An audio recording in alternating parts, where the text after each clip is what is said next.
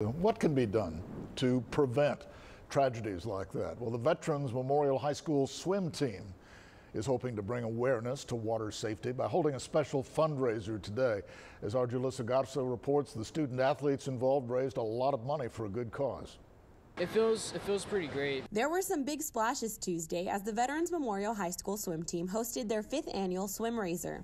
So the swimmers at Vets raise money to bring an awareness that drowning is real, it's quick, it's silent, but it is preventable.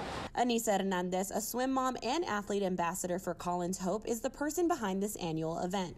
In 2017, our coach, Steve Hargis, wanted to do a community project for the swimmers, and I was president of the Booster Club, and so I immediately knew that we were going to support Collins Hope. Hernandez says Collins Hope is all about bringing water safety awareness. Collins Hope sadly was started in memorial for Colin Holst. In 2008, he was 4 years old, and he drowned in a lifeguarded pool in Austin. And she says events like these help educate the community. Being in the water is fun for our kids.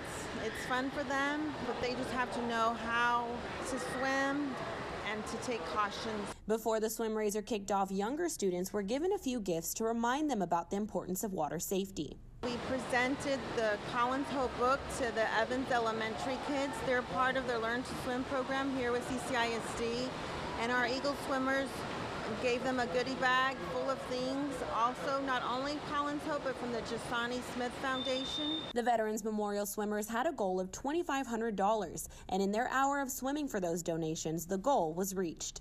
All of that will benefit Collins Hope so they can continue to giving us brochures, books.